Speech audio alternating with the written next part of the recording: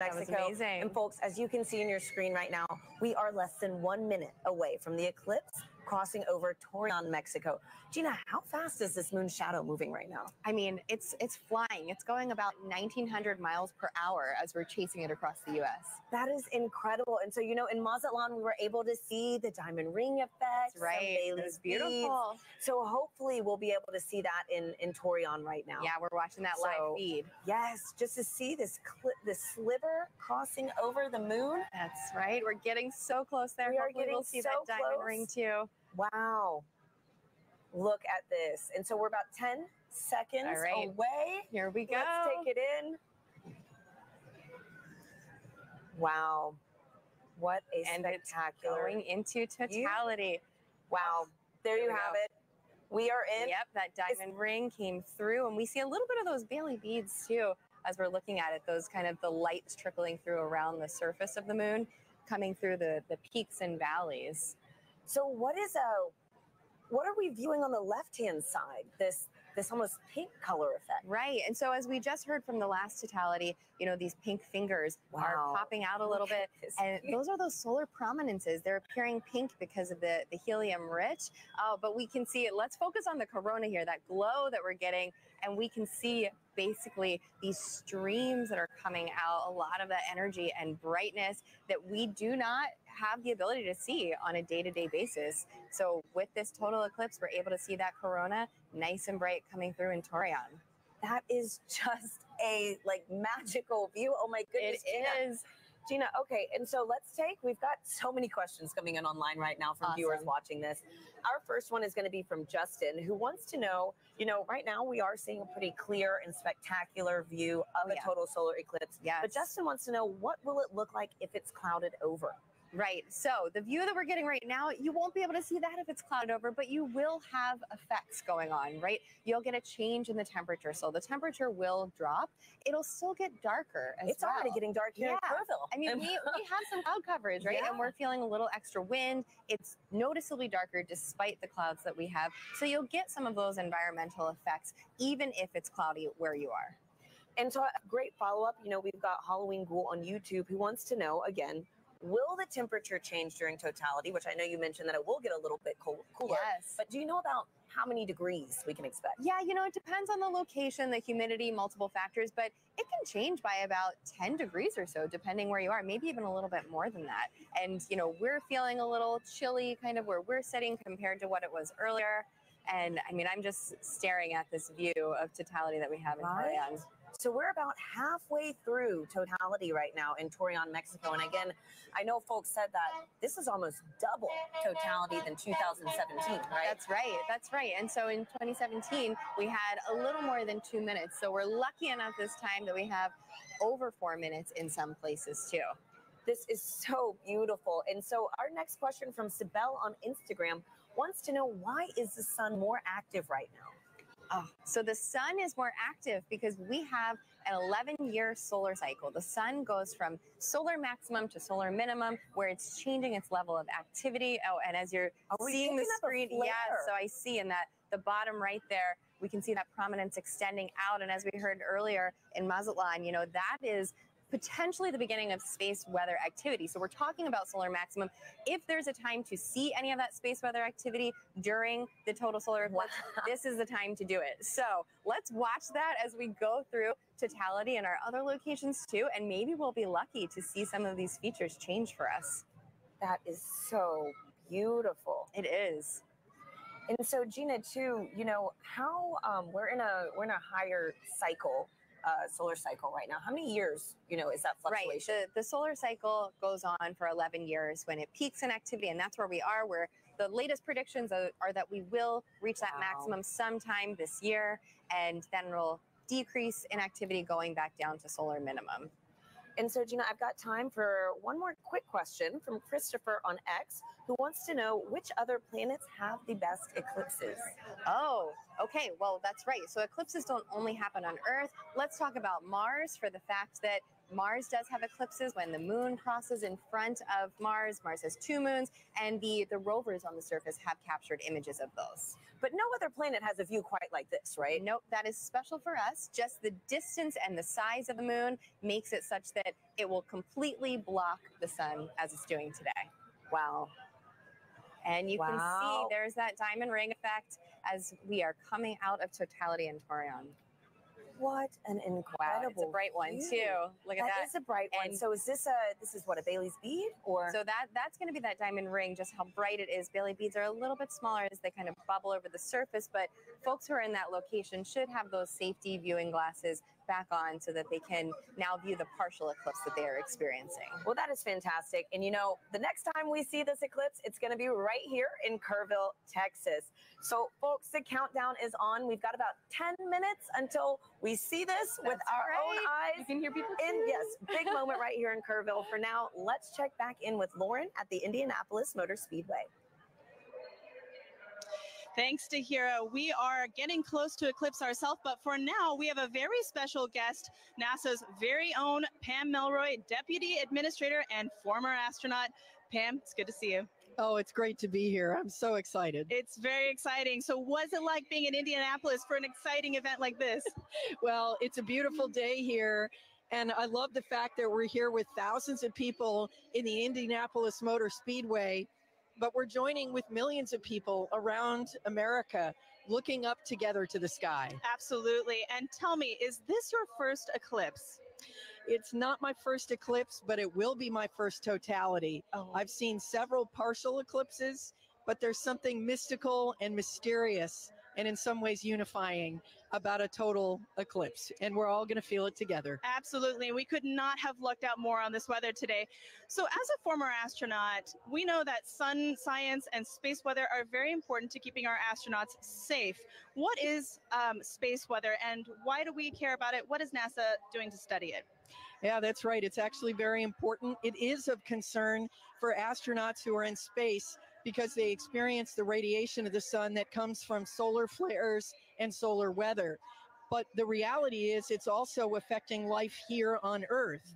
It impacts the upper reaches of our atmosphere called the ionosphere, which is an electrified part of our atmosphere that is a conduit for communications. It's critically important. It can even affect power grids. And of course, if you ever have seen the Northern Lights, you've seen the effect of solar weather. So, but really the focus for today is where that solar weather starts. And that's in the corona, the sun's atmosphere. It's very unusual and we don't exactly know what's happening because the sun's atmosphere is millions of degrees hotter than the surface of the sun. So we are hoping to learn today more about how that happens and why that happens so that we can better predict those solar flares and those things that impact us here on Earth. Yeah, that's all extremely important and something that we're learning a lot today too. Pam, thank you very much for joining us today. Thank you.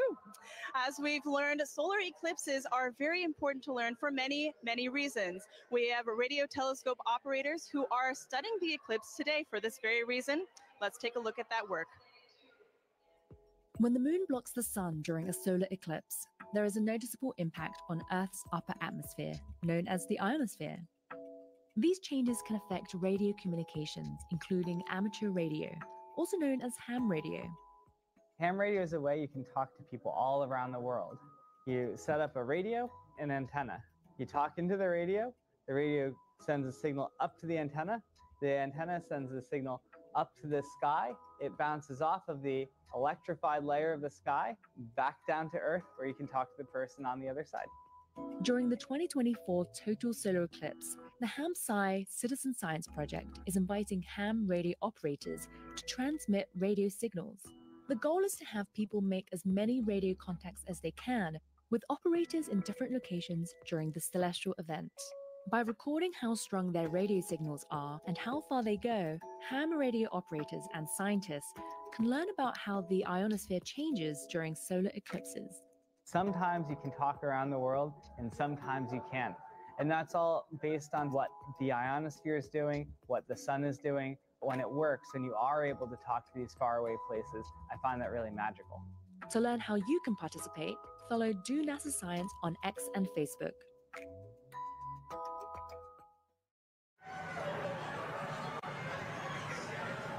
And we are minutes away from the total solar eclipse over Kerrville, Texas. The temperature is dropping. As you can see, I have to throw on a jacket. The sky is dimming. We're on the edge of our seats, and we are joined now with astronaut and commander of the Artemis II mission to the moon, Reed Wiseman. Reed, it's an honor to have you here. Thank you. The crowd noise, like the fact that the sun is behind the clouds most of the time and peeking out, it's so wonderful. I know. True. Thanks for being here, Reed. As you can hear, like, we are ready. We are right there. Exciting. So tell us, Reed, obviously everybody is excited, but have you seen a total solar eclipse before? Never a total. So I will share this darkness with you. Same. This whole crowd the first time. Oh Wow, this is incredible. That's So, great. what considerations do you and your fellow Artemis astronauts need to think about when related to the sun when traveling back to the moon? Well, it's great to see Pam Melroy on your last clip, a dear friend of mine. So it was nice to see Pam's face over there. But when we're heading out to the sun, it's really radiation is our big thing that as we're heading out to the moon. Yeah, It's really the not the solar sun. radiation that we're most thinking about there as the danger from the sun. And the Apollo astronauts dealt with it, and we've dealt with it for a long time on the International Space Station. And we have a lot of data from the moon, from our NASA probes that have gone out there and collected. So we think we know what we'll encounter. Great. Okay. And tell me, Reed, how does it feel to be the commander of NASA's first crewed mission going back to the moon since Apollo? I'm flying with Victor Glover, Christina Cook, and Jeremy Hansen. The Dream team, yes. I know. So every day that I go into work, I won't say every day is easy, but every day is fun. And I'm flying with people that have principles, they have integrity, and they have just so much knowledge and professionalism. It's a dream come true. And getting to work with the whole team, the international team, it's the best. Wow. Well, thank you so much for being here with us, Reed. Really quickly, do you have any advice for anybody that might want to follow in your footsteps one day? We always say that you have to find that job that you love, go all in on it, live your best life, be as good a professional as you can, and someday apply for the program. And we look forward to seeing your application come across our desk. Thank you, Reed, and good luck on your upcoming mission. Thank you. Great to be here. Now, if anybody feels like reaching for the stars, NASA is actually currently accepting applications to be an astronaut. You could one day travel to the moon and eventually to Mars. From teachers to scientists to even those in our armed forces, we are looking for a diverse group to take humanity farther into the cosmos. You can apply now through April 16th by visiting go.nasa.gov/astro2024. Now, timing is everything when it comes to pulling off successful science during an event like today. Let's hear from a very special guest who also knows a thing or two about perfect alignments.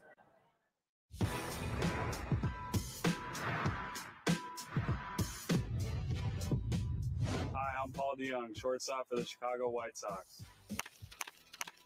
What does it take to do my job? You gotta know your physics. I specialize in predicting the path of fast-moving objects at a split-second pace. At my position, it's key to know exactly where and when two paths will cross. Just like NASA needs to know when the Earth, Moon, and Sun will align to predict the solar eclipse. Working it all out on the whiteboard is one thing. They're ready, folks. Solar eclipse delay at Volcano Stadium. But seeing it in action is a whole other ballgame. And on April 8th, you can see just what I mean as a total solar eclipse crosses the United States. NASA has mapped the detailed shape of the moon's surface, so we know exactly where the moon's shadow will fall. And you know where to be to see the eclipse in person, even if it's from the stands. Don't miss your chance to experience the beauty of science in action and maybe catch a ball game.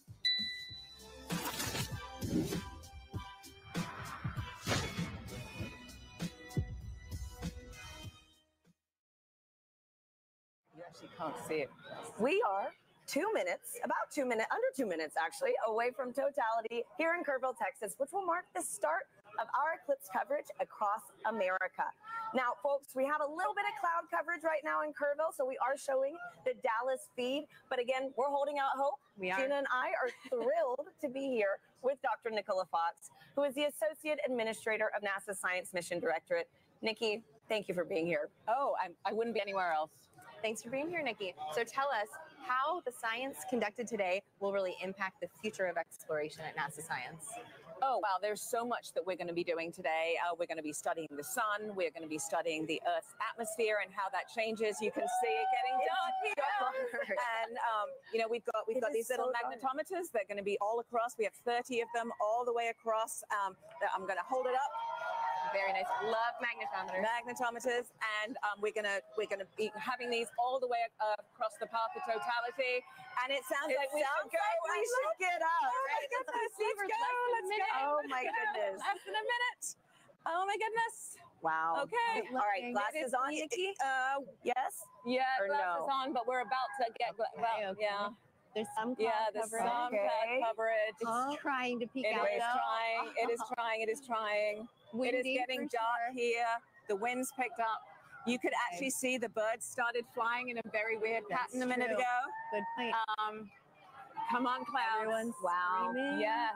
You know, I might have to switch to Team Sun. Come on. Oh my goodness. We're there. We're nearly there. Okay. There we go. Wow, the crowd is counting down. Yes.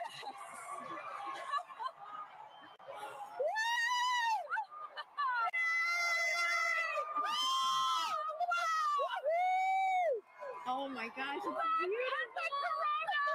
Yes! Oh my goodness. That is amazing. I told you. No, go away, clouds. Go away, clouds.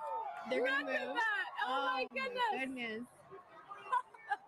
I have been saying all day. Look how dark. Look how dark it is around here. Yeah. It is just this white Just a white ring. Yeah. It's so dark. It is so dark. It is so You can see dark. the planes in the sky You much can. better. Wow. You can. Everybody's We have just planes and helicopters and drones. The whole all over the crowd place is today. just Look looking at the that. clouds are going to clear for us. Yes. Yes. Woo! Oh my Look at that. Just It's look amazing. at that. That is And we have incredible. about 4 minutes? Oh, yeah. 4 minutes fast and 25 seconds. to be. Yes. I mean, this really Yes. again reminds you that we are on this one planet, Yes. in this larger system. And you have to be on this planet to see what we're seeing. You do. right now. That's why we are Team Sun, Team Earth, Sun. and Moon. Because you need the moon for an eclipse. You need the sun for an eclipse. And we're Right. standing on the Earth to see it. Oh man. So, all of NASA Amazing. science represented by a total solar eclipse. And something that over 30 million of us today, at least Yeah, in at the path least. of totality, At least, yes. able I mean, to witness yeah. this. 31 know about people you, living in the path of totality. So Doesn't imagine count how the many people travels. actually traveled here. Yes. Absolutely. Yes. This Wow. is getting me extra excited about all the science that All the science that we're doing. right? Yes. Yes. All right, those clouds are playing tricks Those on us clouds now. are being pretty mean. Yes. It was nice to get a taste, though. It's Wow, true. It is Yes. so dark. It is. We've got everybody is looking so up. dark. I'm so happy that Yes. for folks that travel, Yes. able to see this take place. That's right. And And it's so been such a great atmosphere here all day. Every time the sun comes out, everybody everyone's cheers. cheering, Yeah. counting down. It has been incredible. And so, wow, that's true. Oh, Nikki, what's your favorite part about an eclipse? Is this your first? No, this is my second one. 2017. I was in Nebraska and I saw it there. But I think there's just you can study the sun, you can study the corona, but suddenly you see it with your own eyes, and it's that feeling of just wow, that is our star. Like that isn't just the sun anymore. That's a star, and you see it looking like a star. And as we study. As we look for exoplanets in other galaxies that might be able to support life, we need to understand our relationship here on this planet with that star. And That's right. so it's so important. And I think when you see it, you're just like, wow, it actually is a star. Yeah. It's not just a bright point of light in the sky. You can see the structure. You can see just how exciting the sun is and actually how dynamic it is. Yeah. And it's not often in heliophysics that we can actually see the science that we're doing with our own eyes. That is right. So it's that a is rare right. experience. Yes. Or even share in it, Yeah. millions of Have us so many people partake. Yep. That's right. It's pretty windy too here. It is windy. And so I know earlier in the show we've mentioned that total solar eclipses really might only pass through a certain location, say every 375 years. Mhm. Yeah. Can you explain how come we don't see eclipses like this every day? month. Mhm, Yeah. every month. Because the moon's orbit is actually tilted, and so most of the time when it passes in front, it doesn't block out the light for us. At this particular time, it is right on the plane between the Earth and the Sun. It is actually at its closest point to the Earth, and so in the plane of the sky, the moon is exactly the same size as the sun, and that is very unique. That is so special too. Yes. I mean, like, what are the odds? It's the 400s, right? It's Yes. The distance between the Earth and the Moon is 400 times closer than the Earth and the Sun, and the size is 400 times smaller as well. So it just blocks it perfectly. Yep. It does, and right now the clouds are blocking it perfectly. Hey, but we got a taste of it, which was very nice, and we are chasing this eclipse across North America today. We are. So excited. Yeah, we are. I I think it wants to come out again. I don't know. These clouds are thinning. Yeah, the clouds. You can hear the crowd cheering. Getting excited. We're hopeful. Yeah. Channeling all that good energy. Yeah. This crowd has been great all day. Oh, yes. All day. It's crazy to believe too that it was so dark and it's only like midday. Oh, yes. Yeah. Yes. Yeah. Wow, and we're starting to get some of Starting to get the light back. Yeah, starting to get the light back. Yep. So unfortunately, we did not see the diamond ring at the end of the eclipse because of the clouds, which is always a crowd pleaser. But we did see it actually saw it in the right beginning. before totality. There was suddenly this beautiful bright one light, and then it all went dark. So we did actually see quite a few great features on the sun, and somebody actually was saying they could see a sunspot. Obviously through their glasses, but they could see a sunspot. So yeah. So can you clarify what the sunspots are for our viewers? Yes, absolutely. So if you were looking through your glasses, you might have seen a couple of dark spots on the sun. They are actually very intense places. There's very, very intense magnetic field there. They're very active, and that is what can cause space weather. So every now and again, those active regions can sort of explode and then send billions of tons of solar material towards our planet. Wow. Well, this was fantastic. Thank you so much, Thank Nikki. you, This was Nikki. incredible to experience this with you. Let's follow this eclipse right up that path. Next up is Dallas. We have Joy and Michael standing by for their big moment in the sun. Yeah, you can feel the temperature change. The wind has completely quieted down. Yep. So the energy here is amazing. So with me right now is Dr. Michael Kirk. He's one of our eclipse experts.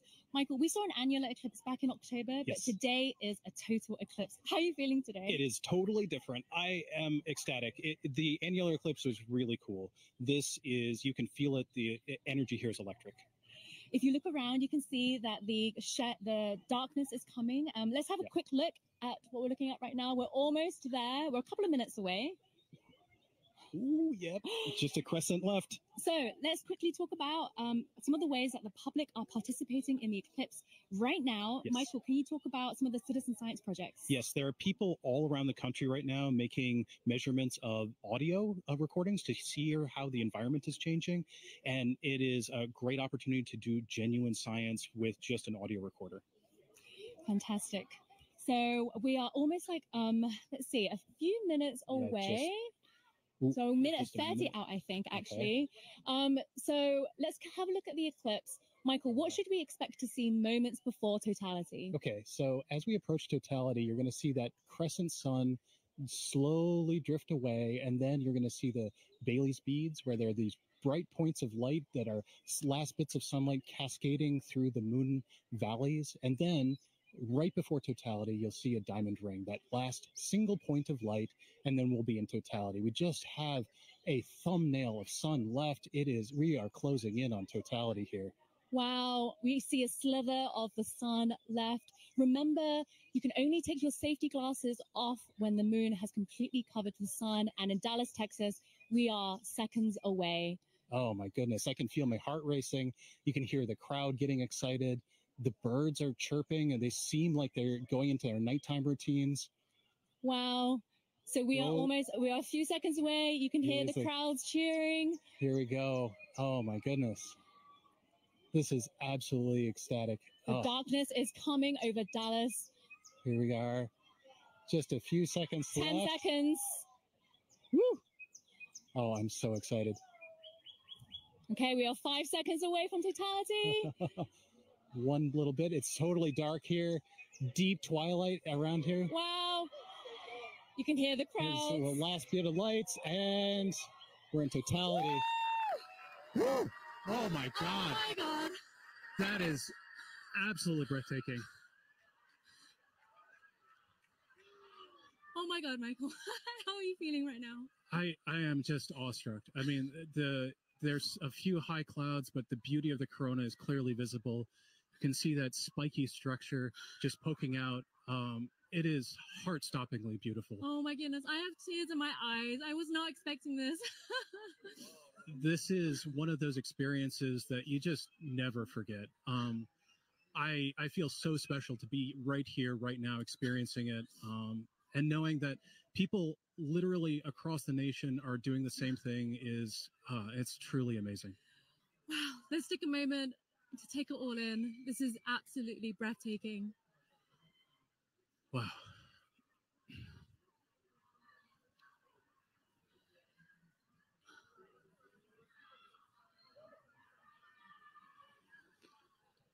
You can see that spiky structure of the corona. That's indicative of our approach to solar maximum, that asymmetrical nature of the corona happens when we're in solar maximum, and that's going to be happening in about a few months from now. So that means that this view of the corona will never happen again, ever. This is a completely unique view that even if you see a million solar eclipses, you'll never quite see one like this. So, Michael, you study the sun. What is it like to see the corona that you don't normally see? I mean, I just, there are no words. I spend my life studying this thing, and to be able to see it and feel it is, I mean, it's just tremendous. You can see a prominence in the chromosphere, the middle atmosphere of the sun is a pink spot. And that pink loop is what I spent 5 years doing a dissertation on. that one little pink loop. And it's just, it makes it all feel like it's in perspective now. I can't believe how clearly I can see those pink loops and the structures in the corona. We can see a few planets out as well. They're brightly shining in the sky. And actually there's a plane racing across the shadow as we speak as well. And I just want to take a moment to say huge thanks to our telescope operator, Vanessa Thomas, for providing these views. This is just so stunning. People are applauding here, as you can hear. I mean, I think everyone here is getting exactly what they came for, which is just that sense of your place in the universe. This is our closest star, and being able to see the star like this is truly special. Okay, we have 1 minute left of totality. Oh, the time just passes way too quickly. The next eclipse won't happen across the US for another 20 years. So this really is a once in a lifetime opportunity for a lot of people. Absolutely. Our friends up in Alaska will see their next eclipse in 2033. So I am like already thinking I need to go there. I mean, it's just, Yes, it doesn't matter what I need to do. I just have to go there. Wow. So we're 30 seconds out. Oh, so goodness. Right before totality ends, our telescope operator, Vanessa, is going to put the solar filter back on. But let's just cherish these last few moments of totality in Dallas, Texas.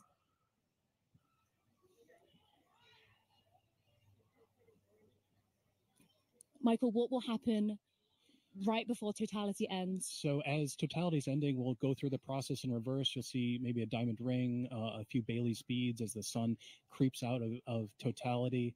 And then we're going to go back into a crescent sun again. Okay, and there's a diamond ring again. So it's time to put your glasses back on. And sunglasses back on. Sorry, eclipse glasses back on. And it's coming back again. Wow, the sliver of the sun. And you can see shadow bands on the ground right now. It looks like it's almost raining, or you can see those shadow bands racing across the ground as we come back in out of totality. Wow. Whew. Oh my goodness, Michael, that was amazing. I was not expecting to feel so emotional. I still have tears in my eyes. It just grabs you. I mean, it is unlike anything else. It's as amazing as seeing anything in the natural universe. Yeah, like I said, there are no words.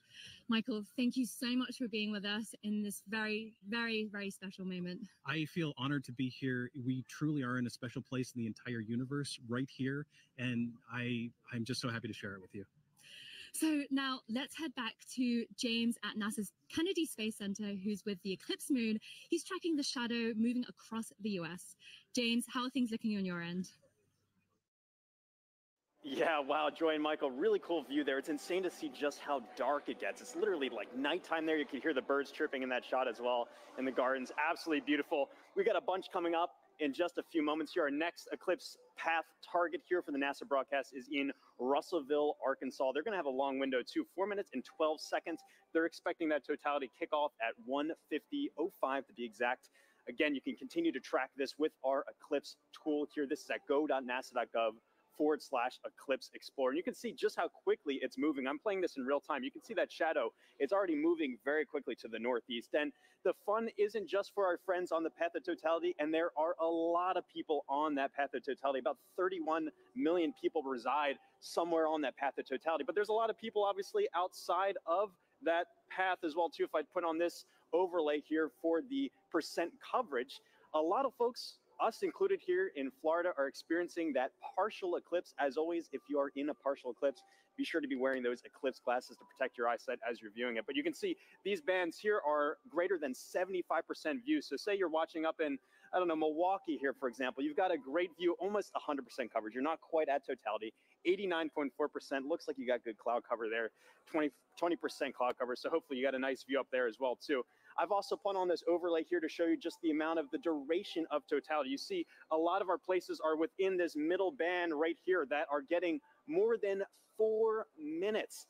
May seem like a lot of time, but as you've seen just how quickly that can go by. Michael sounds like he wrote his whole dissertation, a 5-year piece on those just few moments there. This just passes so quickly. And again, if you miss this, the next time you're going to have to wait for this in the US is not going to be until 2045. So again, make sure you're previewing exactly when to expect that peak time of coverage wherever you are in our path of totality or even outside of that path of totality. So a lot coming up very soon. Again, our friends in Russellville look like they have great coverage there as well too. Only 9% cloud cover, so hopefully they're getting a really nice view. But let's check in with Jasmine up there to see. Hopefully you're looking good for there. How's it looking up in your way up in Russellville? I'm just looking this way. Everything is looking absolutely fabulous here in Russellville. We could not have asked for better weather. So we are back here in the downtown depot area, and joining us now is heliophysics expert Dr. Patrick Kane, all the way from DC. How are you feeling about your very first total solar eclipse? I'm incredibly excited. As I'm watching all of the changes, there go the crowd. As I'm watching all of the changes, I'm thinking back to the textbooks that I've read, and this is, so it was all academic before. This is no longer academic. Yeah, so the feeling is very different than what we might read in a textbook. Patrick, just explain, describe the atmosphere around us as it's changing.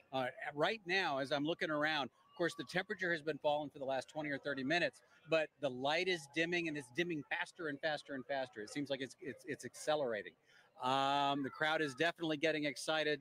I'm looking around the ground to see if I see the shadow snakes. I don't, but this is just really exciting. It really is. Honestly, like you said, we're feeling that cooler weather. Yeah. The crowd behind us just erupted. We're also feeling them fall a little bit quieter too. Right. So we're going to take a beat of silence as we get into totality. I think we're less than about 15 seconds away. So we're going to also look over our shoulder with our solar eclipse glasses still on until we are in totality. Here we go. Just a sliver of the sun left. Getting close. Crowd's getting excited. The crowd, all around us, completely electric.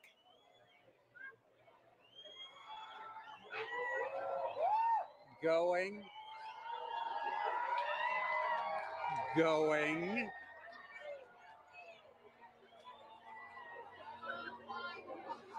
Wow. Oh my goodness. Here we are.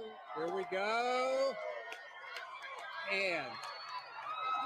And the crowd goes wild. Oh my. Wow. We got some Bailey's beads. Oh, absolutely stunning. That is spectacular. We see Venus over to the side there. And Patrick, it came and went so quickly, but we did see a diamond ring at the very beginning there. Can you describe to us what is that? Sure. That diamond ring effect is due to the moon not being perfectly smooth. It's got mountains, it's got valleys. So just like here on Earth, when we see a sunrise or a sunset through a valley, we just watched a sunset through a valley on the moon. Absolutely stunning. Oh my. So you said we could see one planet. I see it right there in the sky. Can we see any others as we're looking up? Yeah, we've got Venus on the over to one side. We've got Jupiter up here to the left of the sun. And there's the corona. Absolutely beautiful. That is spectacular. Now, you also said that this is happening during what we're calling a solar maximum. Now, Patrick, does that mean that the sun is stronger right now than normal? Not so much stronger, just more dynamic. It's changing a lot. During solar maximum, the magnetic field on the sun is more chaotic, it's more disorganized. So you see more random directions for the jets of gas leaving the sun. Right. That is spectacular. We could see a stream. All right, we are reaching that halfway mark already, 2 minutes into totality. There's even just a hint of a diamond ring down at the bottom. I can see it. Yeah, we're looking at a diamond ring from Arkansas, the Diamond State.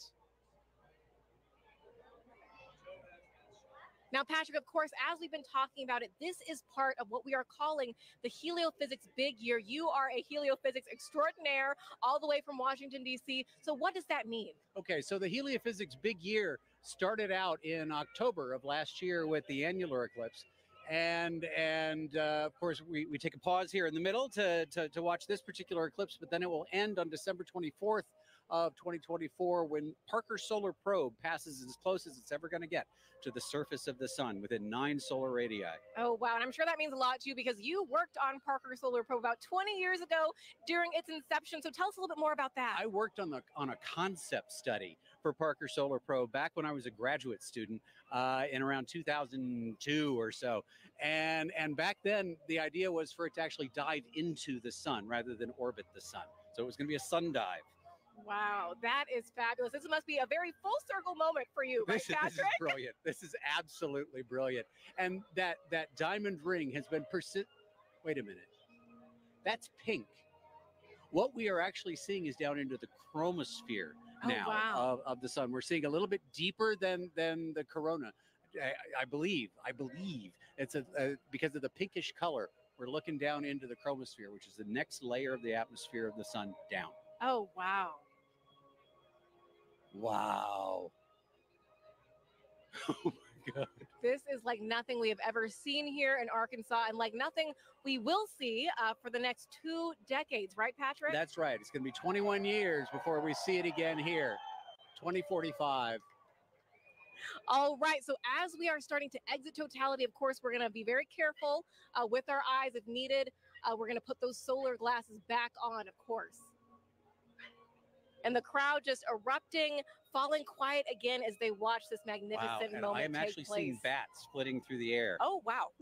Well, we will be very careful then. Well, yeah. And why is that, Patrick? Again, those nocturnal animals are coming out, right? As far as they're concerned, it's nighttime. It's time to feed. So they're coming out to feed on all the mosquitoes we've been swatting. Okay, got it. We'll be very careful for all those nocturnal critters around us right now. All right. We are getting closer. Get ready to put those glasses back all right. on. We're putting those glasses back on. The crowd is, wow, a second diamond ring seen from right here in Arkansas, the Diamond State. Absolutely stunning. Outstanding. Beautiful. Patrick, we're going to turn around now and just one question I really do have to ask you before we let you go is, are you team sun, moon, or earth? I am team sun. Team sun all day long. Fantastic. I figured from a heliophysics expert like you, we want to thank the city of Russellville for hosting us, Arkansas Tech University, and our telescope feed operator, Joe Mattis. Thank you so much. Now, let's get back to James Traley over at Kennedy Space Center. James, back to you. Yeah, thanks so much, Jasmine. What have you guys had there? So you were just right here in Russellville. You can see that shadow has now officially moved off and is on our way to our next target, which is up here in Carbondale. Carbondale is one of those very lucky cities because back in 2017, they were right at that intersection point of the 2017 eclipse across America. They're there again this year, but the difference is they're going to have a much longer slot. In 2017, they only had 2 minutes, 40 seconds, and that's not as much as they're going to have this year, which is 4 minutes and 10 seconds in the totally eclipsed sun. A really great viewing window for them to really take in this big moment. Very exciting to be able to track that for them as well. And also some details about this tool here as well. If I click onto their eclipse time here of 1:59:15 local time, you notice this little icon comes up here. This is actually simulated based off real data from the Parker Solar Probe of what we expect the corona around the sun to look like. And as you just heard, the sun's a lot more active this time around. It's kind of like a wild hairball, if you will. Lots of different streamers and things streaking off the sun. So you've been seeing already in our coverage some really cool activity around that sun's corona. If you're really lucky and the timing is just right, you might get a coronal mass ejection streaking off the sun. Hoping that someone on our path gets to see that today. If you do, be sure to send us the photos. We love to see that as well. One other cool feature about this tool too is you can see the actual path that the moon is going to be taking across the sun. And all of this plays in real time if you time it up well. And so you can actually see, if I go to our live moment here, this is actually playing as what we're expecting in real time, the movement of the moon across the sun. Carbondale just had a little crescent there, and you can see that shadow is really closing in on them very quickly. Let me turn off the 2017 path and zoom in a bit here. You see there, nearing totality in just a few moments, and their weather is looking great. We've been checking in with them all morning and afternoon. 27% cloud cover. That time of totality is coming up at 1:59:15. Really excited. And then it's going to be kind of bang bang for a while afterwards for a lot of our sites. We're going to be moving on to Indianapolis, all the way up to our final target in Holton, Maine. There is a lot coming up. And even again, still, if you're outside of that path of totality, have your glasses at the ready to be able to observe that partial eclipse. This is going to be going on for a while. But for now, let's take a look at Carbondale and see up close what it's looking like. How is it looking over there in Carbondale?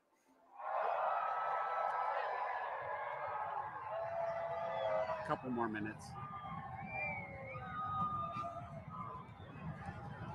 Well, the crowds are going nuts here in Carbondale at SIU at Saluki Stadium.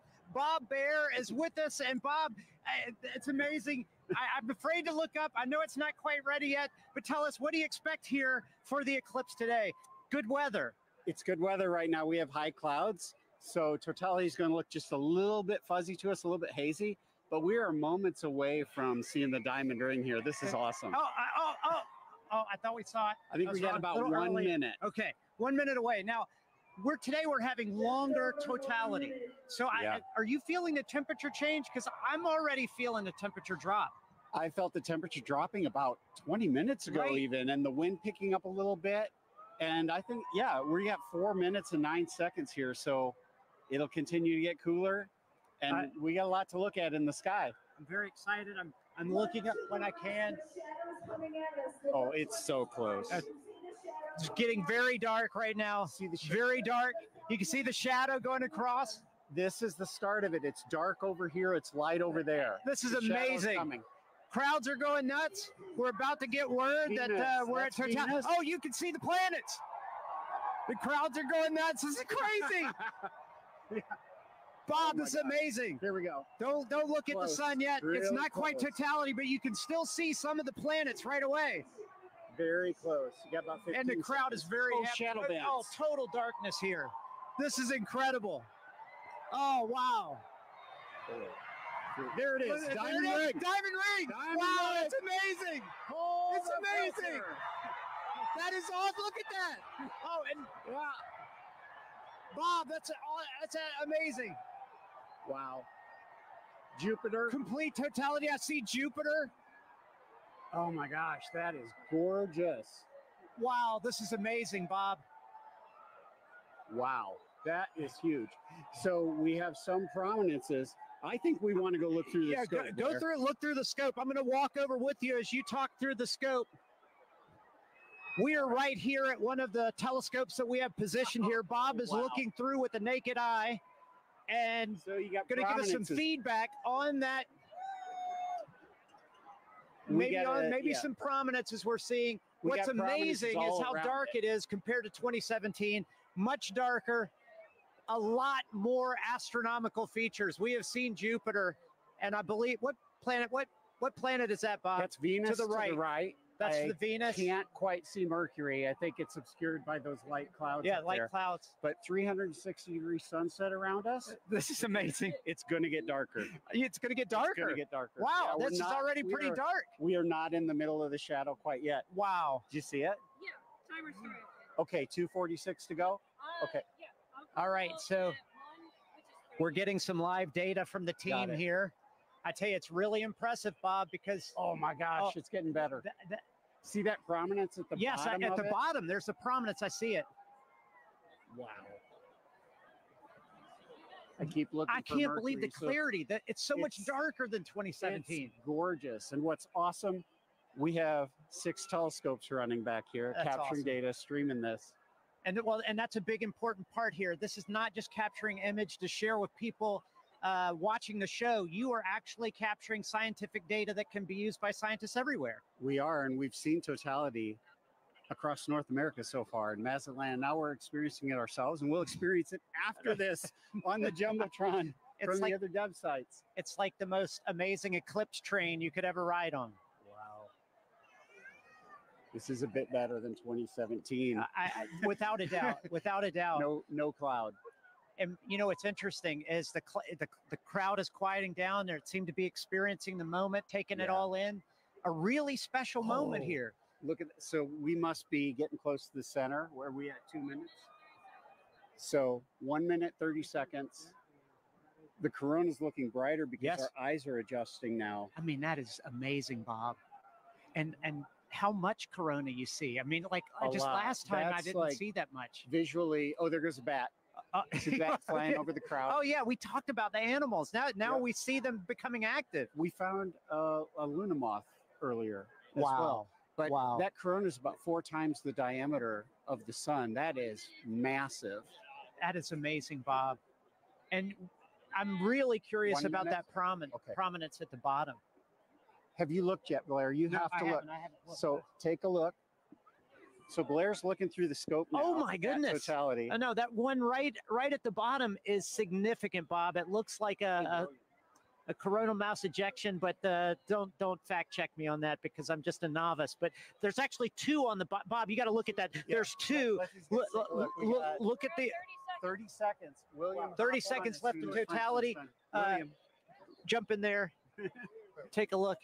It's great because we have telescopes out here for people to look at and actually see total eclipse through it. Corona.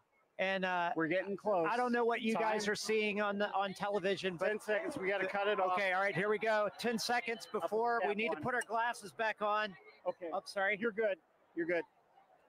We put the cap back on the telescope to make sure nobody looks. What an amazing event, late. Bob. There's the diamond ring. There's the second one. Oh, snap. Oh, that's amazing. It's like it was scheduled. Yeah, somebody had the timing right here. Oh my man, God. it's amazing. We will see shadow bands again here. You hear the crowd. Everybody's excited. There we go.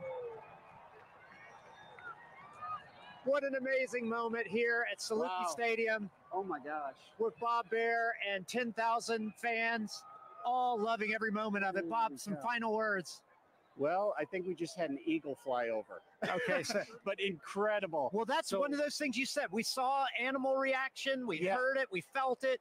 It was wonderful. So we got to keep an eye out for shadow bands. We're going to see them again in about 1 minute on the ground here. Okay, so we'll keep looking for those shadow bands on the ground, but I got to tell you guys back at the studio, I know you guys have seen eclipses already. There's still some to come, but what an amazing moment. Back to you guys. Good weather all the way to the end. Thank you, Blair. We are in Indianapolis. We are almost at totality. With me, I have Nikki Rail, the Associate Director for Flight Programs for the Heliophysics Division, and Denise Hill, NASA's Outreach and Communications Lead for the NASA Heliophysics Division. You guys, let's get our glasses on. And you can hear the crowds start to roar as everyone gets on their glasses. We are so close. Ladies, what are we seeing right now?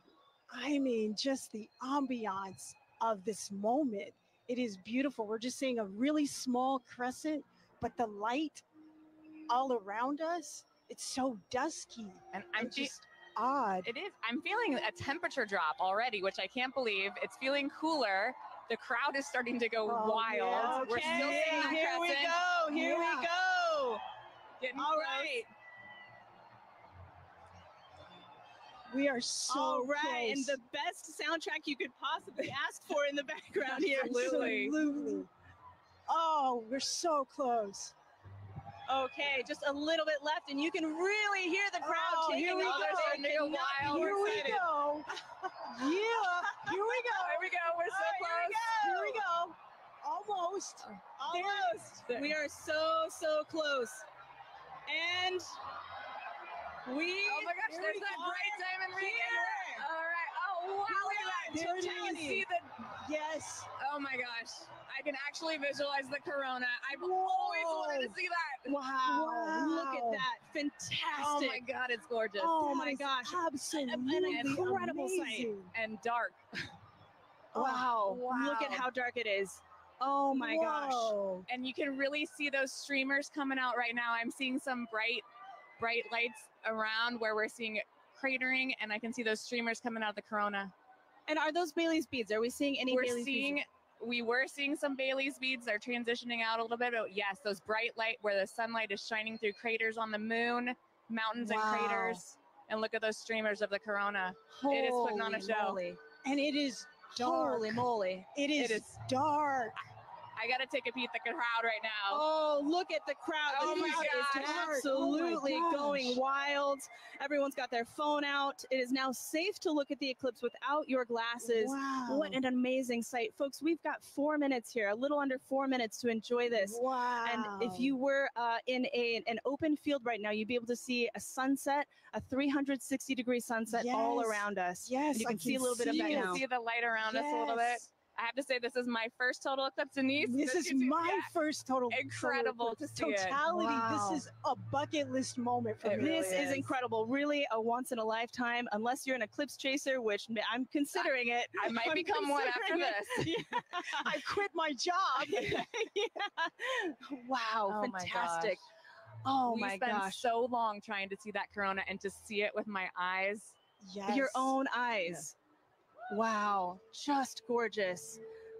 I'm just in Oh, awe of yes. being this person on this rock moving around the sun. Yes. I can't even believe it right now. Yeah, and to share this moment together with 50, 60,000 people all looking up at the moon and the sun all at once. It's just an incredible experience for all the folks here in Indy and for all the folks watching. I hope you can take, the amazing energy and excitement from this crowd. What a special moment for the United States. Oh my gosh, did you hear that? Look at this and everybody. Oh, there we my go, the goodness. crowds. Wow. Wow. Okay, so I think we're seeing, yep, those beautiful The prominences. corona is just putting on such a show right now. It's got my Yes. full attention. Wow. That's all I can watch. Holy cow. Ah, We've got some very beautiful. appropriate music on, going on in the background here. Yes. This is the best version of getting mooned that I have ever experienced in my life. Don't strain your eyes. Oh, Wow. I am just in awe. There just aren't the right words to describe this. I'm just noticing it feels so strange to me right now. Like I feel Yes. the hair on my arm standing Wow. up. I feel like it's nighttime and what It am I is. doing? And it And- was daytime. And actually, folks, we are starting to get some nighttime insects coming out. Yes, yes, we're buzzing starting around to the see lights. bugs. yeah, we are seeing bugs Yes. and light. It's hard to hear them over the crowd, but crowd. I can definitely see them Yes. flying. Yes, I think the animals are a little bit confused. Nikki, while I have you, we've got a lot of programs at NASA looking at the sun. No eclipse glasses required. As the Associate Director of Flight Programs, tell me, what can we expect NASA to be sending to the sun in the next Well, few years? We are so lucky in the midst of this incredible time of solar max. We're getting ready to. Oh, the I'm seeing a diamond ring right and now. The I'm diamond seeing a ring. diamond ring. Take a look. Take a look. Put your glasses back on. Be safe. That is the diamond ring, folks. Wow, spectacular. Oh my gosh. You can even hear fireworks in the distance. Yes. Oh my gosh. And the light is already starting Oh, to wow. change. It really is. You can Wow. And the Yeah. crowds Getting are fired up. loving Yeah, it. hear the crowd just Oh loving my every second of gosh. it. Oh, what a moment. love those fireworks. That was amazing. Indianapolis is really pulling out all of the stops, and we love them for it. I also want to take a moment here to thank our two telescope operators, John and Dana, who have been providing these telescope views for us there from Ball State University. Thank you very much to John and Dana. All right. It's like somebody flipped the lights back on. It's Really is like a sudden switch flip. This is so crazy. And I can feel it warming up already. Yes. Wow. This is so amazing. Incredible. Well, this is an incredible moment and an incredible moment for the Helio Big Year. Ladies, thank you so much for joining us. This has been fantastic. Thank you for having me and sharing this. I'm so excited to be here and to see this incredible sight. Absolutely. Megan and Sarah, back to you. Oh, that was so fun to experience, and I can't wait for us to do it now. Take a look at this drone shot where you can see it definitely got noticeably darker. We feel it here. It's colder. The crowd is cheering now. They're ready for totality here in Cleveland, Ohio. We are less than 3 minutes away, 2 minutes and 18 seconds away from totality here in Cleveland, Ohio. The crowd over here to our right going crazy, feeling the excitement. I'm ready for this. How are you? Yeah, it's super cool. It's all of a sudden it's really getting dark and you're starting to feel it. Yeah, so cool. It's like they just dimmed it out. Now it's like night. This happened within the last couple of seconds. But let's take a look around because obviously we're not the only ones enjoying the total solar eclipse today. We have some we have some eclipse viewing events that we've seen around the country. So why don't we take a look at some of those?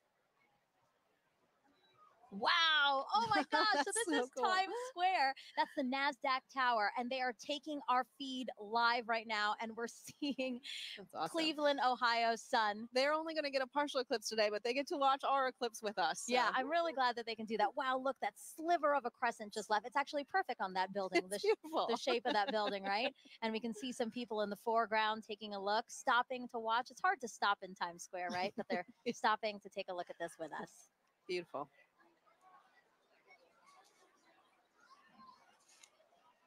Oh, awesome. So this is just next to us. This is Progressive Field here in Cleveland, Ohio. So the Guardians have their opening day today, and the first pitch is like after 5 o'clock. But as you can see, they've opened up the stadium, and people are in there to enjoy. Yeah, big crowd in there to watch that. That's great. Yeah, you can. Oh my gosh, it just got darker here. Yes. Oh my gosh, that's so interesting. And then Mentor Civic Amphitheater again. The field starting to fill, and everybody looking up at the sky for their opportunity to see today's solar eclipse. This is us back here in Cleveland. Everybody looking up at the sky. We have 30 seconds until totality here in Cleveland, Ohio. Oh my God, I have goosebumps everywhere. Everybody's starting to cheer. I might cry. I kind of feel like crying. This is so cool to see. It's getting so dark so fast. Wow, it's like night just descended on us. And look at the crescent slowly disappearing. Crowds cheering here. Cell phones up, cameras up.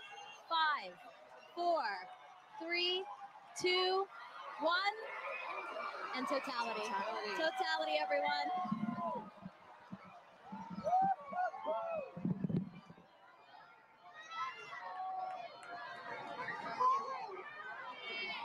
Oh my God. Oh wow. Oh my God. I was so nervous. Wow. I know, I wasn't sure because we had some high clouds, but oh my goodness, you can see that corona extending out. Oh wow. Yeah, the clouds were really bothering me. Really scaring me. It get very cloudy here in the last hour and a half, but we have a great view here in Cleveland, Ohio. Yes. Wow, look at the corona. You can hear the crowd. Wow, everybody's got their phones out. Oh my gosh. Wow. You know, I saw pictures of what the shape of the corona might look like from our NASA scientists, and it looks exactly like they predicted. Oh my gosh. Oh, and you can see Jupiter and Venus. Oh yeah, look at that. So Jupiter's to the upper left of the eclipse that we're watching, and just to the right of it is Venus. Yes. Oh, and I see some of those pink protuberances we've been talking about all day. Wow. Beautiful. And again, all around us you see light, but just at the top where we are. 360 sunsets. Exactly, exactly. Yes, Indianapolis had described that as well.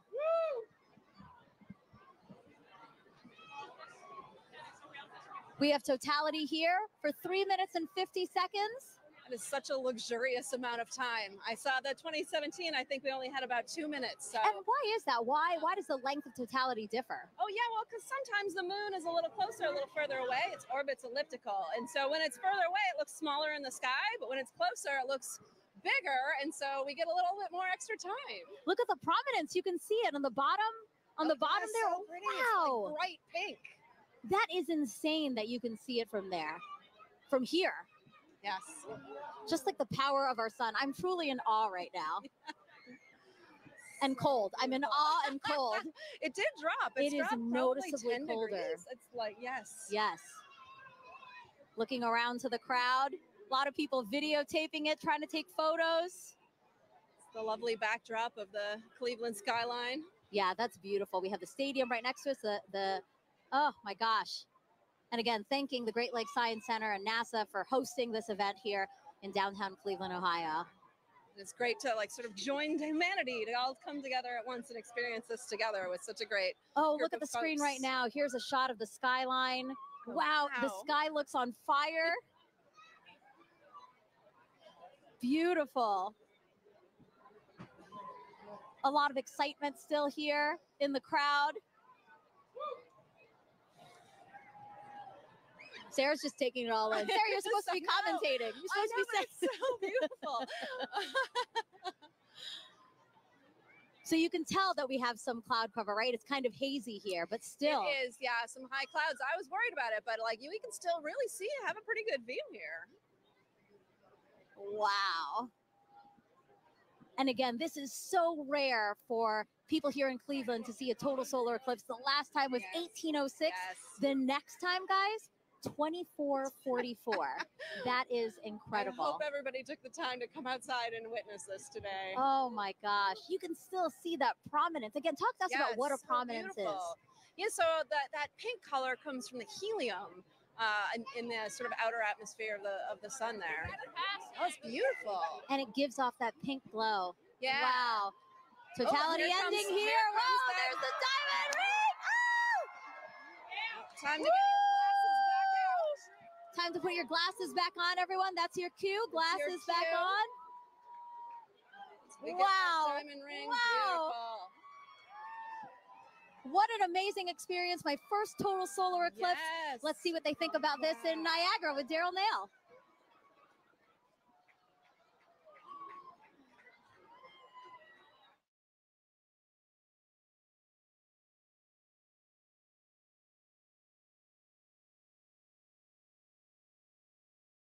Over the entire area. You can hear the crowd erupting at various moments when the eclipse has been seen, but we are under pretty cloudy conditions, and David Sheeny is with us. He's a program executive with the Heliophysics Division.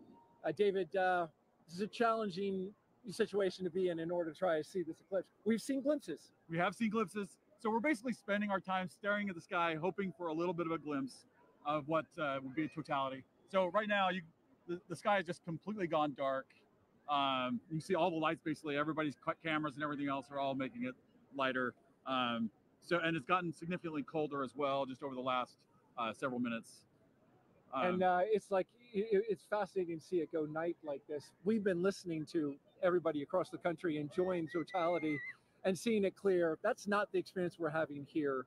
In fact, it's so cloudy that our telescope operator, Jessica Bolina, who's working very hard to try to get a lock on it, has not been able to get that telescope feed dialed in because she has to have a view of the sun in order to see it. So we don't have a feed for you from Niagara. What we have is just every once in a while, you'll hear part of the crowd, only part of the crowd will cheer because I guess they kind of have an angle through the clouds to see just a little bit. Yeah, and the clouds are really only cleared out enough occasionally to even need eclipse glasses. So for the most part, you have a thick enough layer of clouds that you can see the eclipse without them, and it's just fine. So a lot of us have been able to just take regular pictures with our cameras. Let's take a look and just kind of enjoy the moment of darkness that we're in now. People have come from all over the world to be yeah, here. you can see some. It looks like it's a little bit lighter up there. Our spotlights are blinding these guys. Can we turn the spotlights down? So there, oh, look, you got a little bit of eclipse stuff right there, with people watching. So we're just catching little glimpses of things as we look up into the sky. So this might not be as exciting as some, but this is what we get. We're just hoping to have a little bit of a glimpse. Well, we've got 3 minutes and 29 seconds for it to happen. We're already a minute or so in. Right. We heard there's going to be skydivers that are going to jump out. Probably hard to see them. Yeah, I don't know that we'll ever get to see the skydivers. You can't see any of Niagara Falls really. It's basically all like as if it was night for us here. You can start to see some of the light come in from the other side. So we're taking now a view of Tupper Lake, New York. That's oh, look, there you go. Right. There you go. Totality right there. We're getting totality right now that we can see. There it is. We just got a really nice clear spot right there. So wow, got a little bit of hole through the clouds so everybody could see. Just opened up. And now that was the roar from the crowd that you just heard. And just as soon as it showed. So, yeah, we're continuing to watch the totality that we're getting right now. You can see a little bit of hint on the side as it's shining through. Well, there it ducked down. Yep. Jessica, so here we go. We have another view, a little bit, another little view right here. No. As it's starting to peek out around. Oh, there it is. So we're getting starting to peek out just around right there. Yep. Well, totality is complete. Yep. Well, that was a fun experience to watch and hope for, like just everybody else around here hoping for a view. And we got it. That was a unique experience. Bring the lights up.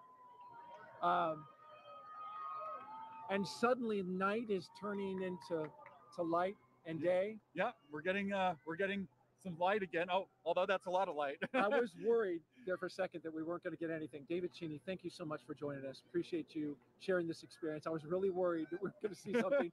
Fortunately for everybody here in Niagara Falls, we got to see a little bit of the eclipse. And yes, we did. That was great. We're cheering now. Thank you very much. All right, you're welcome.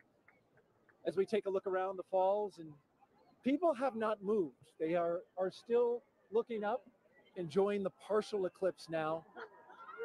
We're going to bring in Jeremy Hansen.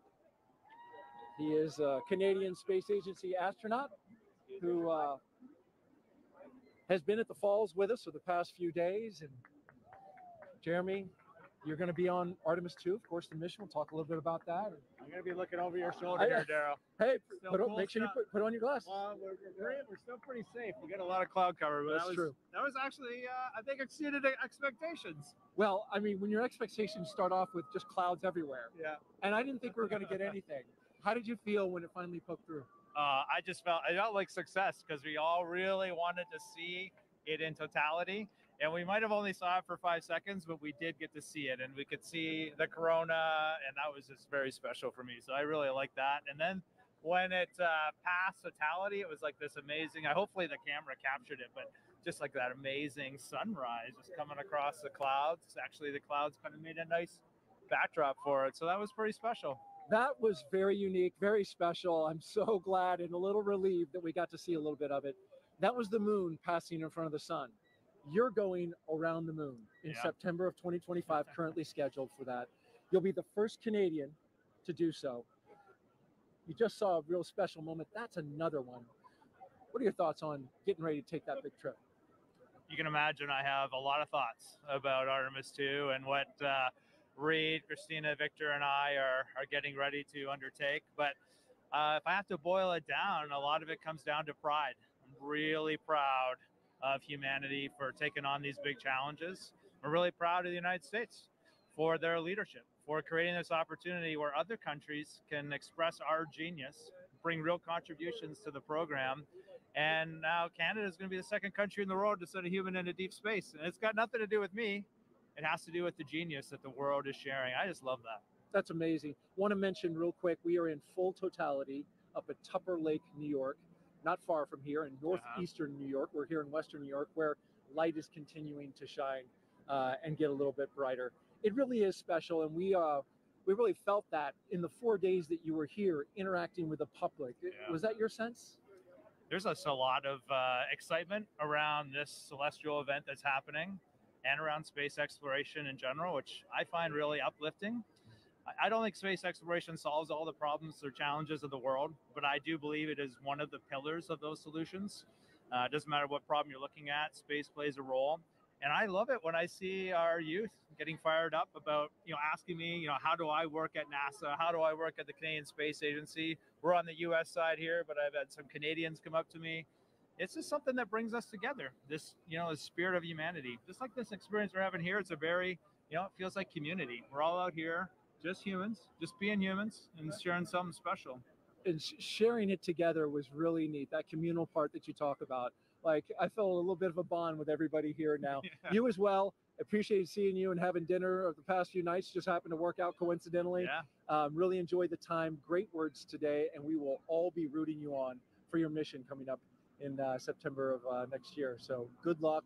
Be safe. We'll be rooting you and your crew on. Thank you, Jeremy. Yeah, no, we'll take it. I appreciate that. And I don't know if you saw it when you're on camera because you were busy, but the birds, they just went nuts in totality. Did you see that? No, I didn't see it. They're all up here. They came out of the woodwork. I mean, there's been birds all day, but it was sort of like birds filling the sky. I thought that was really neat to see. Anyway, thanks for having me today. It's a pleasure to be here. Thank you for fill that out in your Citizen Science Journal. Make sure you put that in there because we're doing that. All right, thank you, Jeremy. And I just want to say thank you also to New York State Parks, Niagara Falls specifically. We couldn't have done this without you. So thank you very much. We're going to throw it now to Kennedy Space Center, where James Traley is tracking totality at Tupper Lake. James? That's right, Daryl. Yeah, we are still in totality in Tupper Lake. We are nearing the end of our eclipse across North America. You can see our last target of the day, Holton, Maine, is all the way up here, almost off your screen. This speed of the eclipse shadow is moving so quickly across. The ground speed is about 2,000 miles per hour, so that is a fast clip.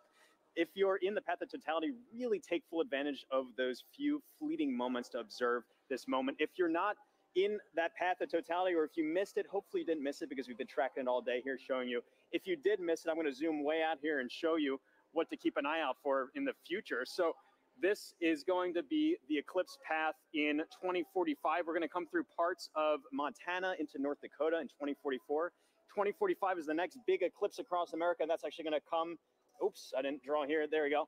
That's going to come all the way from California into parts of Florida there. That is in 2045. So a long time to wait. So really take full advantage of those fleeting moments to be able to observe this moment. I'm going to click on Burlington here, who are also in that path of totality, experiencing that right now too. So just an incredible moment to really see all of this. And Tupper Lake, again, they're still, I think, experiencing that last fleeting moment there. That is just moving off. You can see that is officially now moved off Tupper Lake. Really a fantastic shot. They have that now, that diamond ring effect, that really beautiful shot there. This is, again, such a quick moment, and this doesn't happen very often. It's really a once-in-a-lifetime moment, so take full advantage of this. You can see just how close we are now to Holton, Maine, who are our last stop of the day on our NASA coverage here. This is then going to continue on into parts of Canada and beyond. Holton, Maine, they had some snow past couple days. It seems to have cleared up quite a bit more for them. Really hoping that that holds out for them. They are expecting a duration of 3 minutes and 20 seconds to be able to observe that totality at 3:32:05 local time. Really excited to see that view. You see that shadow creeping so quickly up to them up there. So let's check in with Angelique, who is up there in Holton, Maine. Hopefully it's beautiful weather for you. How's it looking up there, Angelique? James, it is looking awesome up here. We are just a few minutes away from totality. You can hear people announcing it in the back, and people are getting excited, as am I. And here to share in all of that excitement with us is actually Dr. Eric Smith, the program scientist for the James Webb Space Telescope. Eric, it's so great to have you here. Oh, it's great to be here, Angelique. This is really exciting. Eric, is this your first eclipse? This is the first totality I'm going to see, so I am super psyched, and I am delighted to be here in Maine to experience it. Yes, and so we've actually been kind of watching as it slowly gets closer and closer, right? And what are we're starting to feel it getting kind of cooler. We're seeing the shadows change. Yeah, we're seeing the light is definitely different from when the sun sets and the shadows get a little diffuse. Here they're still sharp, but the light is diminishing. Your brain tells it something different is happening. Something is definitely up. So speaking of up, that's where the James Webb Space Telescope is. And what's interesting about the telescope is that it actually can't look directly at the sun, just like we can't. Yeah. Can you tell me a little bit more about why that is? Sure. We designed Webb to look for very faint things in the distant universe. So it's very sensitive for very faint things. Of course, the sun is very bright. And so we had to make sure that it could never look at the sun. We use solar power to power the spacecraft, but the telescope can't look at the sun. That makes a lot of sense. Now, as it's starting to get a little bit closer to all of the cool phenomenon, the Bailey's beads, the diamond, let's go ahead and put on our glasses. All right. So that we can look up and continue chatting. Wow. Just a little bit left. That is incredible. Wow.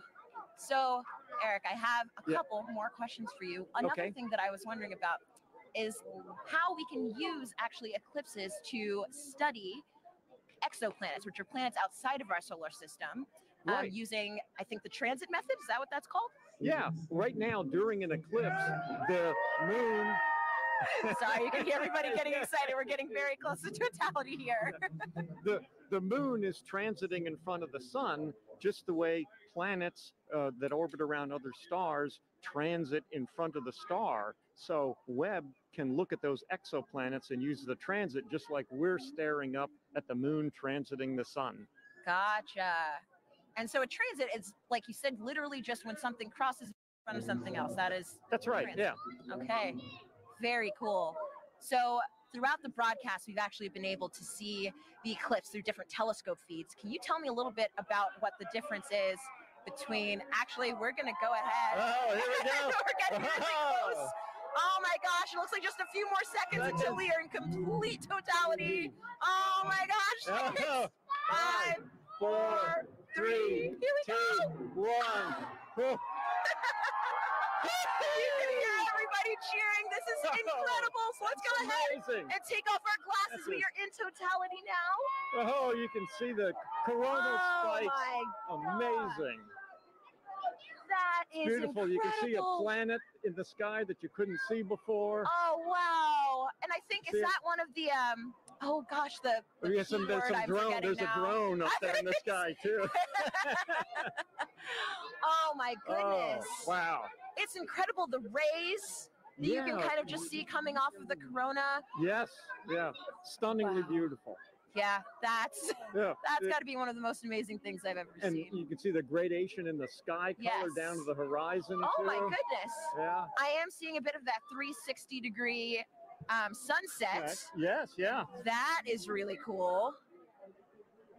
It's amazing. Even though we're in the total shadow here, there's still the corona is still pretty bright. It is incredibly bright. You could read by the light of the corona. I think I would have some trouble reading, but I probably could. I could technically read something. So, Eric. Oh, and actually, we have the International Space Station flying over right now. So they are actually seeing not one, but 2 views of the eclipse. They're able to see not just the moon passing in front of the sun, but they're also able to see the shadow of the moon passing over Earth, which is absolutely incredible. I mean, I can hardly imagine a view being better than the one we have right now. But if there is one, it's probably on the space station. It's from the space station for sure. Wow. So yes, they're able to take some pictures of that. And that is just incredible. Just incredible. One of the things they told people to do if you're far away was to hear how nature changed. And it was interesting here. We're, of course, surrounded by a lot of people just to hear their reaction when we went into totality. It's true. The humans in nature have not gotten quieter, but louder, I would say. But, I mean, you can definitely hear the loudness has a different kind of character to it. There's almost like a, I mean, I don't know if wonder has a sound, but I think this might be it. Yeah. Hushed awe. Yes, hushed awe. That's wonderful. And I can see just one little red, I guess, like protrusion coming down little there. Red spots almost. I noticed those too. That's cool. Now there are 2. Yeah. Wow. That is just so cool. Yeah, I like the 360 sunset. It's a little hard to see behind us, but it's Oh, we've yeah. got at least one or There- two drones. Yeah, some our robot overlords. Of course. And so, Eric, I know that, I mean, clearly with the drones, people are starting to get involved in the Eclipse. And I know that there are lots of ways that people can actually get involved. One of Mhm. those ways is with citizen science. Right. Do you mind talking about some of those opportunities, how people can actually... Sure. We had citizen science programs where people could use their cell phones to take pictures during the eclipse. And Oh, we're getting ready to come out of totality. And here we go. With those oh, there it is. Oh, it's peeking out. Oh. Everybody is cheering. We have just made it to the end of totality. We're starting to see the sun just peeking back and it's out amazing. again. Now just look at the ground, how much brighter it's gotten. It is all of a already sudden. so much brighter. That is so wild. That was probably one of the most amazing, but also fastest 3 minutes of my life. Yeah. I wish I could do it all again. Yeah. All right. Well, that was incredible. Incredible to get to experience that here in Holton. Thanks so much to the city of Holton. And also thank you so much, Dr. Smith, for coming out and hanging out with us and experience this wonderful event. Oh, it was my pleasure, and congratulations to the city of Holton here for doing such an amazing job covering the Absolutely. eclipse. It was amazing. I mean, well orchestrated. it was. Above and beyond. And I want to say, of course, a special thank you to photographer Dave Bowman, who has been giving us these incredible images from the telescope feed. And we're going to enjoy as the rest of the eclipse kind of ends here, going back in the direction that it came. And with that, we're going to send it back over to you, Megan.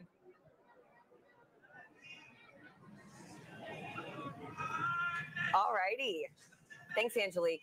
So, Gina, I mean, what do you think? Like, we literally have just watched the eclipse travel, what, about 2,600 miles? It's going across Mexico to Maine. Yes. In like, what, about 88 minutes? That's right. It's so fine. fast. That 1,900 miles per hour that the shadow is traveling. I mean, did you have a favorite location? For me, I think between Russellville and Dallas, just getting to hear some of my colleagues and their excitement Take too it was in. amazing. Oh my goodness. Yeah, no. So I don't know. I have to be a little bit biased. We did have some cloud cover here, We did. but to see it with your real eyes was just. And we had that moment, which was. We did, yes. It was amazing. And so it's really cool too, just to think about how millions of us now have this shared moment of what could be a once in a lifetime event. It's true. And so, folks, we have time for some more questions from our viewers. And again, we have another great question from Mackenzie, who's in the 3rd grade. Okay. Let's roll it now.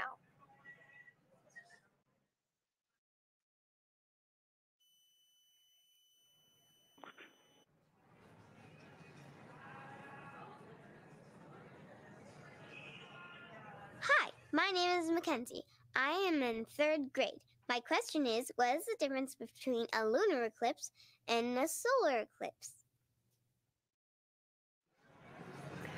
Thank you for that question, Mackenzie. Okay, let's talk about the difference between the eclipses. Now, the solar eclipse that we had today is when the moon crosses between the Earth and the sun.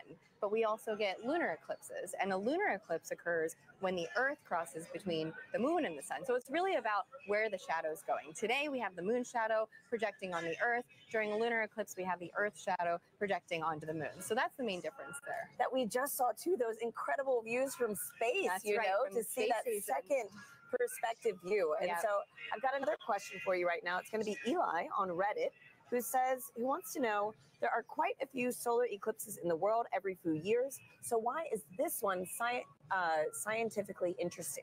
Okay, so yeah, we do get solar eclipses and lunar eclipses maybe 2 to 3 times a year. However, the total eclipse that happens today, total eclipses are about every 1.5 years. And that is a rare opportunity for us to look at the corona, study the corona in a way that we can't do during the other types of solar eclipses that we have. So and during the solar maximum. Exactly, during the solar maximum. So for this one particular, you know, we were talking about the solar activity that we were seeing on the limbs during the totality. Yeah, there's just a bunch going on today for this eclipse. And so too, right now, we've got another incredible view. Oh, look at that. These are live views from space, which is just mind-blowing in general. And now we're also to see the moon shadow across the Earth. Wow. It is just Amazing. So, Gina, thinking about how many people across North America today witnessed this one moment, it's a good reminder that humanity has been experiencing these eclipses for centuries. And, there are different meanings for these events in different cultures. Let's check in with Joy in Dallas to learn more about indigenous astronomy. Joy. Hi, and welcome back to Dallas, Texas. I'm with Dr. David Begay. He's an indigenous astronomer and also a member of the Navajo Nation. David, thank you so much for joining us. So when people think about science, they might be thinking of Western science. So David, how does that relate to indigenous science? And what did the total eclipse mean to the Navajo people? I think the knowledge on the eclipse goes way back. From time immemorial, I'm told by my elders. And they knew that when you look at the sun directly, you can damage your eyes permanently. And so they knew that about the danger of looking at the eclipse with the naked eye. So people were encouraged to go inside to ensure that people weren't looking up, especially the kids. So it goes way back. And as far as eclipses, it's a time of renewal, the sun alignment with the moon and also the earth alignment. The whole cosmic cycle goes through a regeneration process. It revitalizes the process. And so it's a gift that goes on for many years, over and over. It's a cycle. And as far as science goes, there's different definition of science. Thank you, David. Maybe we could cover Yeah. Thank you. It's been an honor chatting with you. So thank you to everyone here for joining us. Thank you for the Arboretum for hosting us for this very, very magical moment. This has been an experience of a lifetime and one that I definitely won't forget. So let's head back to Tahira and Gina in Kerrville, Texas. Thanks, Joy. We're joined now by Jamie Favors, the director of NASA's Space Weather Program, to tell us more about some cool science that launched today during the eclipse. Welcome, Jamie. Thanks, Tahira. Hey, Thanks, Jamie. Hey, how are you? Good. And so can you tell us, why did NASA launch rockets before, during, and after the eclipse today? Sure. So it's really to capitalize on this really unique situation. Things like this happen every day, going from daylight to, sunset into, darkness. It happens so quickly that we can make these measurements one right after the next to really understand very precisely what's going on in the atmosphere. With sounding rockets, we can do that so quick back to back, the way we can't do with some of the really large rockets.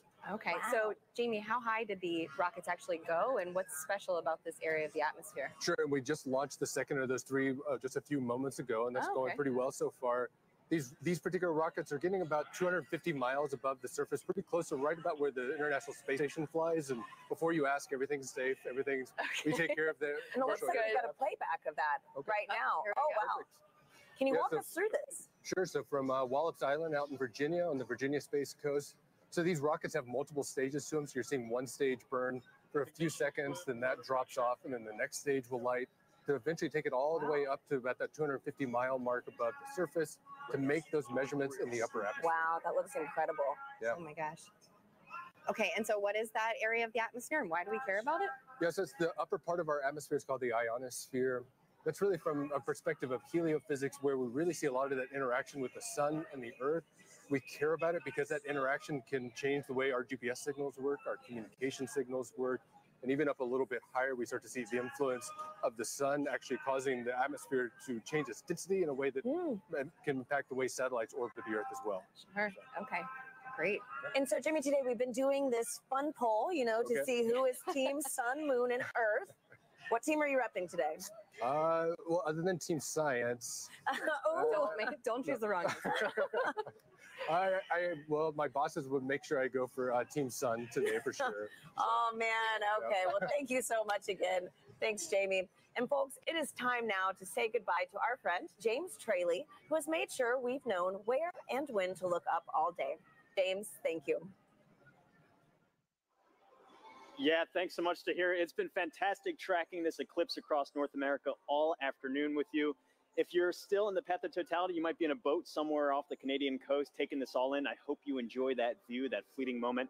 We've made a big journey across. I can zoom out here on our eclipse board. You can see we started all the way down here in Mazatlan, Mexico. We've trekked all the way across and are now, like I said, breezing past Canada now into the Atlantic Ocean. It's been fantastic to track this. And if I turn on the shadow of our penumbra, you can see this highlighted area. Anywhere in there is still experiencing a partial eclipse. So if you're in that partial eclipse area, be sure to have your eclipse glasses at the ready so you can take in that fleeting moment. We just went outside a few moments ago here at Kennedy Space Center to take it in. It's fantastic, beautiful view. It's really cool to see. You got like a little chunk out of the sun there for us here, only about 50% coverage, but still fantastic to see. So really, it's been phenomenal. We've lucked out in general with the weather all of today too. That was the biggest concern I had going into the day here. It's been beautiful views up and down here, and so really fantastic to see this.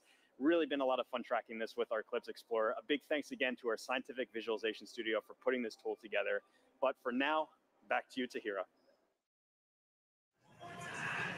And here with us now is NASA Chief Scientist, Dr. Kate Calvin. Kate, welcome. Hi, Kate. Hi, nice to be here. So happy to have you back here again. I know we had the pleasure of sharing the stage together for the annular eclipse. Right. Now, with today's total solar eclipse, can you tell our viewers what would you say is the number one takeaway from today's events? I would say the number one takeaway is that our universe is beautiful and understandable. We all got to experience this together today. We could predict when it would happen, and we did a lot of science today. That's great. So speaking of the science that was conducted, how does that fold into kind of the greater science that we're doing with NASA in the future? Yeah, so we did a lot of science today, and a lot of it really complements science that we do all of the time. So one of the things we were really looking at today was the corona. The moon blocked out the sun so that we could see that part of the sun's atmosphere. But we also have a mission called Parker Solar Probe that's orbiting closer and closer to the sun so that we can study the corona with that. We were also looking a lot at how the eclipse affected Earth. So we had a citizen science project that looked at how the eclipse changed temperatures and clouds. We have a mission that launched 2 months ago that's studying clouds all the time, a mission called PACE. Awesome. It'll tell us more about oceans and atmosphere on here on Earth. And one of the other things we do is we develop instruments called a coronagraph. So the moon blocked out the sun today so that we could see that corona, but we can make an instrument that does that. And so we have an upcoming mission called Nancy Grace Roman that's going to block out the light of other stars so we can see what's flying in around them. Amazing. So much going on for the sun at NASA, honestly. Right. And I understand that the Heliophysics division has a big sun celebration going on right now, the Heliophysics Big Year. Kate, could you tell us how we could get involved in this and really just celebrate our star? Yeah, this total solar eclipse was just one event in a series of this Heliophysics Big Year, working towards Parker Solar Probe's closest approach to the sun. And we have a lot of activities where you can engage in our science and learn more about the sun. And if you want to know more, you can find us on social media at NASA Sun. Fantastic. Wonderful. Thank you so much, Kate, for being here with us. It was really special to share this moment with you. Thanks, Kate. It's nice to be here. And Gina, this has been an honor. I mean, my goodness, to have the annular eclipse with you, then to share this total solar eclipse with you. I know. Thank you so much. And do you have any final thoughts? This was amazing. Annular was great, but to hear the energy here. The total was so just great a whole nother level. Both of you, Once again, thank you for having me. Absolutely.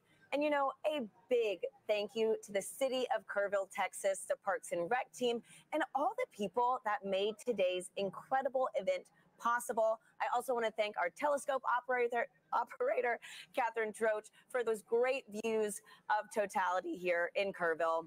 Folks, that is a wrap from Kerrville, Texas. Back to you in Cleveland. Thank you to Tahira and Gina, and also Kate Calvin. And now check out who we have here at the host desk, the Pastronaut himself, Josh Dobbs, who just signed on as quarterback for the 49ers. How do you feel about that? I feel good. It's exciting times. Obviously, I spent a couple years here in Cleveland, got a chance to have some fun over at NASA Glenn during my time here. So it's cool to be back and taking the Eclipse Fest here in Cleveland, but looking forward to the future in San Francisco. I know NASA's doing some great work out there on the West Coast, so we'll be able to stay tuned to that as well. Yeah, so for people who don't know, the Pastronaut nickname comes from some incredible plays you had last year, and also you have a background here with us at NASA with some externships, but also you're an aerospace engineer. So how did it feel being back here specifically in Cleveland to watch the total solar eclipse? It felt really good. You know, when this event was put on my radar about a year ago in last off season, they're like, hey, like the eclipse is coming straight through Cleveland.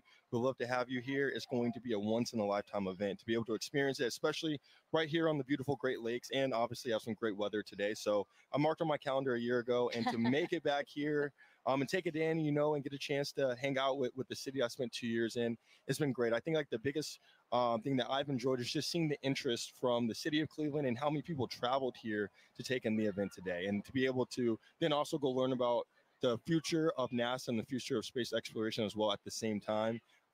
It's a once in a lifetime opportunity to take it in, and it's been an honor to be here. So, you know, Josh, NASA is really committed to inspiring the next generation through discovery. Do you think maybe we created a few new future scientists and engineers here today? I think so. There's a wealth of youth walking around here and taking in not only obviously the blow-ups and the displays outside, but also the Great Lakes Science Center inside, and just seeing the history of the space program. I think that gives them perspective. And so that's just like NASA, that's been my approach. You know, I think the youth obviously is the next generation. They're going to have a tremendous impact on the world, and being able to inspire the youth out here and the youth across the country that if you have interest in STEM and also are really good at sports, you don't have to split your eggs into, you don't have to split up your eggs, right? Like you can go out, put all your eggs in both baskets and work hard to achieve those goals and dreams. Now, Josh, we have time for one other question. It's the most important question we're going to ask you. Okay. Who was the star today? Was it the sun, the moon, or the earth? Say the right thing, Josh. Say the right thing. Drum roll. The star of the day was the moon. I gotta go with it. I gotta go with the moon. I agree. I do. All right. Well, I appreciate your honesty. Right. I appreciate your honesty, and I really appreciate you being here. Thank you so much, Josh, and it was great to have you here with us. Thank you guys for having me. All right. So we talked about this controversial but friendly competition. So actually, we asked you guys to vote. We have the results of that poll right now. Let us bring it up. Wow! All right. Congrats, Sarah. Come on. Congrats. Thank you. Team Earth, 26%. Team Sun, 26% as well. But Team Moon, 48%. Congrats, Team Moon. Go today. Team Moon. All right. Again, thank you to everyone who participated. We were the real winners of today, though, those who got a show. But we're going to send it back over to Indianapolis for another really important interview. Thanks, Megan. We are back here in Indianapolis. It has been an incredible day, and it is not over yet. With me, I have Jake Bleacher, the Chief Exploration Scientist for NASA. Jake, welcome. I could not be happier to be here. How was that eclipse for you, really quickly? That was amazing. It's getting warm again. I still have my fleece on from when we were in totality. That was incredible. Well, today has been all about the eclipse, all about the sun's light. And I want to pivot a little bit here because you're getting astronauts ready to go back to the moon, live and work there for the first time in 50 years. How the sunlight shines on the moon also very crucial to what we're trying to do there? Yeah, well, just like this eclipse, it's the celestial dance between the sun, the earth, and the moon. And when we go to the moon, we'll actually have instances of eclipses where the earth will eclipse the sun. Wow. So it's something to think about. But we're really interested in the lighting in the South Pole. Our Artemis 3 mission will land astronauts at the South Pole. And there, because the moon has almost no axial tilt, the sun is always right along the horizon. Wow. And so high peaks have sunlight more than normal amounts of time, and low depressions have almost no sunlight or never see the sun. And so we think there might actually be water trapped there. Incredible. So one thing that we've talked a little bit about on the broadcast is space weather. And space weather is really important to understand, especially when it comes to the safety of our astronauts. Can you describe how the instruments Ursa and Hermes are actually helping keep our astronauts safe? Yeah, Ursa and Hermes are payloads, science instruments that we'll have on our Gateway. Gateway is going to be a station, a research station that orbits the moon, and astronauts can stop there on their way to the surface of the moon. And these payloads or these science instruments will be there to basically detect what the solar weather is like, what we call space weather. So that radiation that our astronauts will live in when they're actually there. So understanding your weather is the best way to be prepared for it. Absolutely. Well, you've given us a lot to be excited about. Jake, thank you for being here on this incredible day. I would not have missed it. Well, folks, that is all we have from Indianapolis. Thank you for joining us. It has been a wild ride, pun absolutely intended, and we've had an amazing time. So from all of us here, back to you guys. Thank you, Lauren. I did enjoy your pun. And now back here in Cleveland, we are joined by Jimmy Kenyon, director of NASA's Glenn Research Center. Thank you for joining us and for hosting us, really. Absolutely. Thanks for having us here. Well, so yeah, Glenn Research Center is right here in Cleveland, Yes. just down the road. The only NASA center in the Midwest, the only one in today's path of totality. Literally everything aligned for us to get a great show here. Absolutely. And it has been such a great show here. You could not have asked for better weather. And it's springtime in the Midwest. That's always a little bit of a debate, but you could not have asked for better weather. What a great outing. We're here with our partners at the Great Lakes Science Center, and which hosts our visitor center. So where the people are. And, Yep. and just a great opportunity to have everybody here and connect them with what we do. Yeah. Yeah, you hosted this wonderful 3-day event here and invited the community and all your visitors in to come and explore and learn a little bit about Glenn. Why was that important to you? It's important, but well, as you know, having a total solar eclipse pass over your community is, for most people, a once in a lifetime opportunity. But to have a total solar eclipse pass over a NASA community like Right. Cleveland, Right. that's even more rare. But what it does is it creates such a great opportunity to connect people with what we do. Everybody is here paying attention to our planet, paying attention to the moon and the sun and how all of these things work, our solar system and our universe. And that just gives us a great opportunity to say, this is what we do. Right. And connect people with that. And you can't pass that kind of an opportunity up. Right. And speaking of all, like you said, the science, all this discovery that we're enabling today by the eclipse, let's talk more about the science. I know that nothing flies without Glenn. That's what you love to say, Jimmy. That's so right. Can you explain the center's critical role within NASA? At NASA Glenn, we work on aircraft propulsion, spacecraft propulsion, power for both aircraft and spacecraft, communications. We also work on materials and testing in extreme environments, but our core competencies of power, propulsion, communications. No aircraft and no spacecraft flies without those three things, and they never will. And so NASA Glenn is literally part of virtually every NASA mission. Well, Jimmy, thank you so much. I really appreciate you being here and again hosting us. This was a wonderful event. I know so many people joined us here and really enjoyed it because we were watching, we were looking out at the crowd, Yeah. Lots of smiles. So Yeah. really, thank you so much, you and the Great Lakes Science And Center. thank you for being here and being part of this with us and really putting NASA and NASA Glenn on the map here for us. Thank you, Jimmy. Thanks so you. much. Have a great day. All right, and a big thank you to our whole team positioned across the path, from our correspondents to our experts and our telescope operators. We couldn't have done it without all of you. And Sarah, as we're taking again this aerial shot of the Great Lakes Science Center, so beautiful.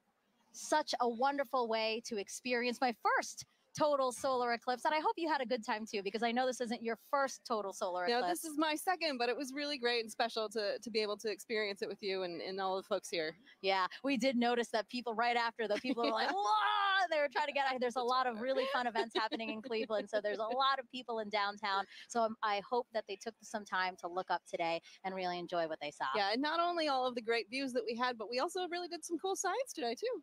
Yeah, really, really cool science. And actually, yeah, let's talk about that. NASA's heliophysics big year isn't over yet. We had the annular eclipse, then we had the solar eclipse, and now talk to us about what's happening in December. Yeah, coming up on Christmas Eve, in fact, Parker Solar Probe will make its closest approach to the sun, 3.9 million miles, which still seems like a long way to me, but apparently that's actually pretty close.